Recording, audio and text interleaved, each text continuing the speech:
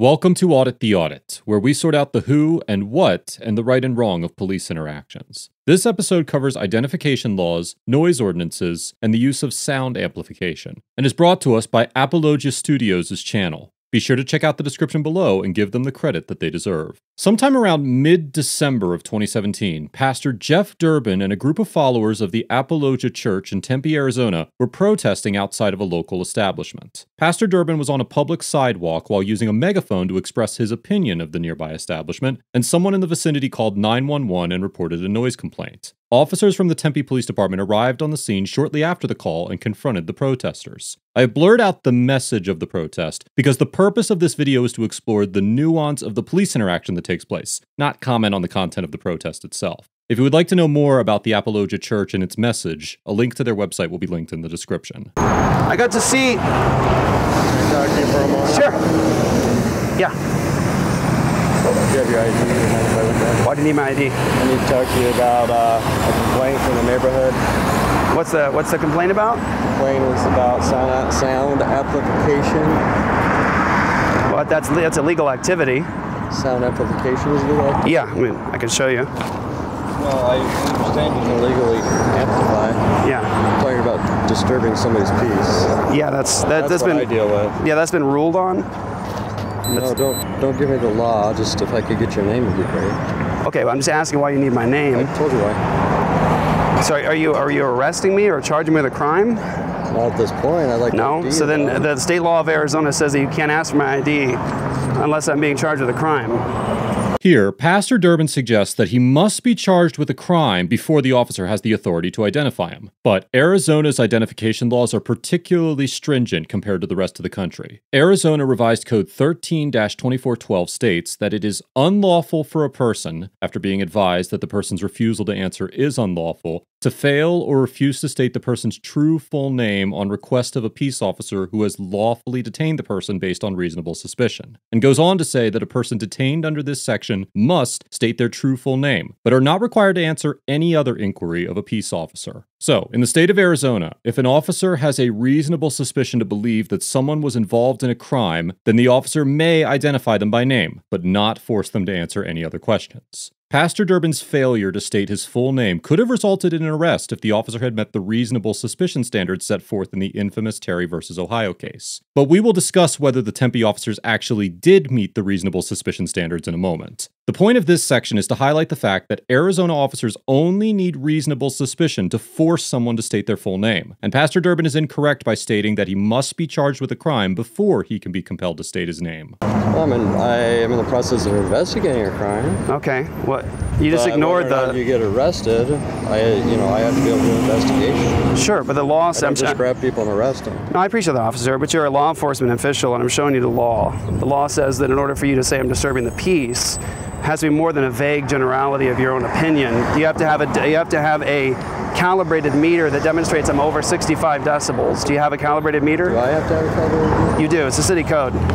Like many larger cities, Tempe has drafted very specific laws regulating noise that disturbs the peace or is otherwise unnecessary. Section 20-6 of the Tempe City Code features a scheduled diagram that is divided into 3 parts: the zone, time, and noise standard. The amount of noise a citizen is allowed to make depends upon where they are in the city, and it is likely that Pastor Durbin is in an area that would be considered commercial, given that he is protesting outside of a business. It is also safe to assume that this video was filmed sometime between the hours of 7 a.m. and 10 p.m., which would mean that Pastor Durbin is free to be as loud as 65 decibels. According to the CDC, a normal conversation is usually around 60 decibels, and a washing machine or dishwasher are around 70 decibels. Some megaphones can be as loud as 100 decibels, but this chart demonstrates the capabilities of a typical brand of megaphones compared to the volume of everyday sounds. There is a high probability that Pastor Durbin was in violation of Section 20-6. However, Section 20-5 states that in order to enforce the provisions of this chapter, the noise level must be measured on the A-weighted scale with a sound level meter that adheres to the American National Standard Guidelines. After Pastor Durbin informs the officer of this legal caveat, he remains skeptical, but continues to engage in a dialogue with the pastor.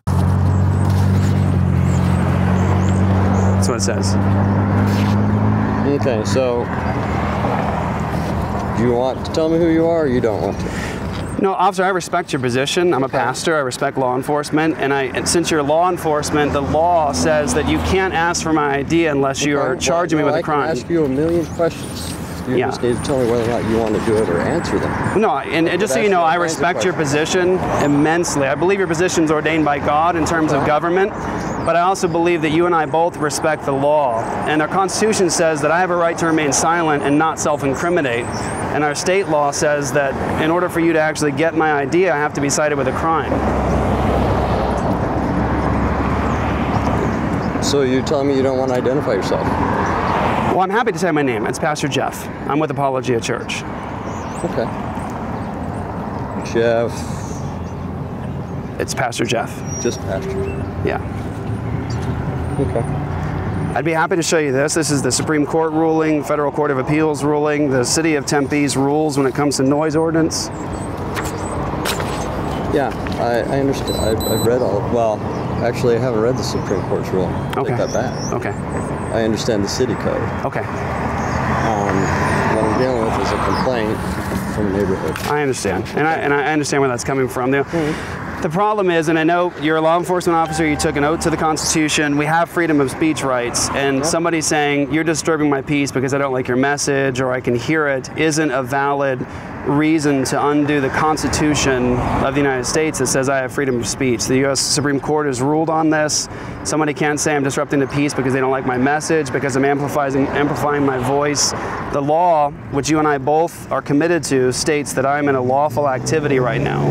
The use of megaphones can play an important role during a protest, and the relationship between sound amplification and the First Amendment has been discussed widely throughout higher courts. Many of the cases surrounding the use of sound amplifying devices for free speech are relatively controversial decisions. In the 1948 Supreme Court case of Saya versus New York, the court held that, quote, loudspeakers are today indispensable instruments of effective public speech, and determined that limits should be placed on the ability of government officials to restrict speech even when the government appears to be furthering an ostensibly legitimate purpose. The court went on to clarify that bans that are based on content rather than the method of communication constitute a prior restraint to freedom of speech and are therefore invalid. Several justices dissented this decision in favor of the notion that municipalities should be able to regulate disturbing noises. 1 year later, the Supreme Court reiterated the precedent that speech bans that are not based on viewpoint are valid in the 1949 case of Kovacs versus Cooper. In the case, the court upheld the conviction of a man under an ordinance that prohibited the use of sound trucks that emitted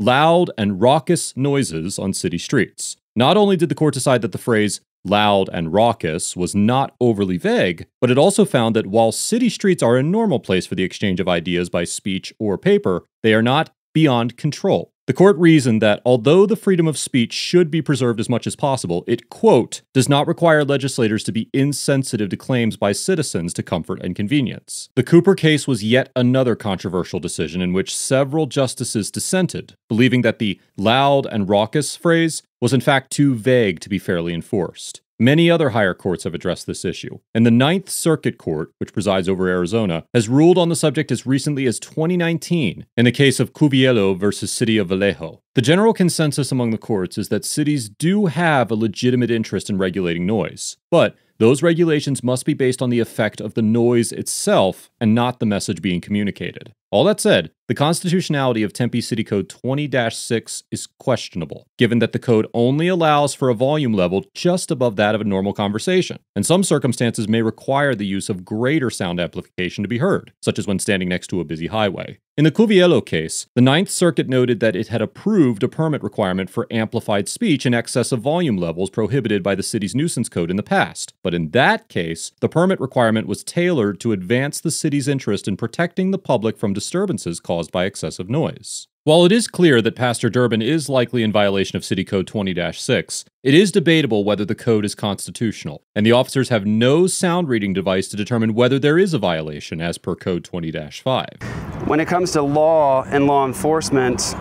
when someone calls with just a complaint, I think it's incumbent upon us to at least educate those people that what's happening here is a lawful activity. It's not unlawful. You realize you got to give your spill to this gal right here in about 2 seconds. Okay, yes sir. Supervisor? Yeah. Okay. Hi, soundbite. Hi, how are you? A soundbite for you. Okay. I'm Sergeant Liz Lenzen, Tempe PD. Hello. Hey, who's been using the megaphone? I have. Yeah, and what's your name? Jeff. Jeff who? Yeah, Jeff. It's Pastor Jeff. Pastor Jeff. Yes. I'm so supposed to know. Where are you pastor at? Apologia Church in Tempe. Okay, and what's your last name, Jeff? Do you need that for anything? Yes, we do, because we have a complaint that we're working. That's why we're here. Okay. Well, otherwise, we would not be here. No, I respect your position. I was just telling this officer over here, in order for me to identify myself, I have to be cited with a crime according to Arizona state law. Well, we're going to give you a warning right now, so we're going to need that for a street check. So what's your last name? Okay, so the warning is a violation of the law? Well, because of the amplified sound device. Well, what I was saying to the officer was... Zach? He's right over here. Zach. Where's the other Zach? Zach number Morgan, 1. he's out of state right now. Okay, I'm used to, they know me. And Steven knows me. So you're going to be given a warning you cannot use. And well, officer, you can't do that. Officer, you can't do that unless you have a calibrated meter according to city code. Oh, we can. And you test it. Yeah, we can. And so you can violate this law. We have a complaint that's a citizen. A complaint of illegal activity. We have complaint of illegal activity. Disorderly conduct. Ma'am, if you read the city code, you'll see you can't. You've been given a warning. You can't use your amplified sound device. If you will, you go to jail. You've already been given that warning. Ma'am, you're not even looking at you're a supervisor. You won't look at the law? No, I know the law. We'll file a suit against you. Go ahead. Okay. Lenzen. Gotcha. Okay, let's get that on the camera. Officer Lenzen. We got our cams going. Officer Lenzen, would you like it to look at the law? We'll do this. Lenzen. Is this professional activity on your part to behave in this manner? You've got a warning, so please don't do it. We don't What's really the warning want to have to arrest you. This is my question. What's the warning for? You've been warned already. Officer, what's the warning for? Amplified sound device. That's legal activity. You can't use it. You won't look at this? Don't use it. It's a legal activity. We have a complaint. Ma'am, we'll sue you for violating our constitutional rights. You can sue us. You can. It's your right. It is my right, and I want to do this for the record of the court. She will not look at the city code. Warning. Thank you. You won't look at the city code? No, I already know it. Yeah, ma'am, I reject your warning. Okay. I reject it. We're going to document. And we're going to continue to use sound amplification because it's our constitutional right. And if you try to violate our constitutional rights, we will sue you and the city of Tempe. Okay. Okay? Thank you. All right. And just know it's on record. You refuse to see the city code. You refuse to look at it. You don't have it, man. You don't even know what it is.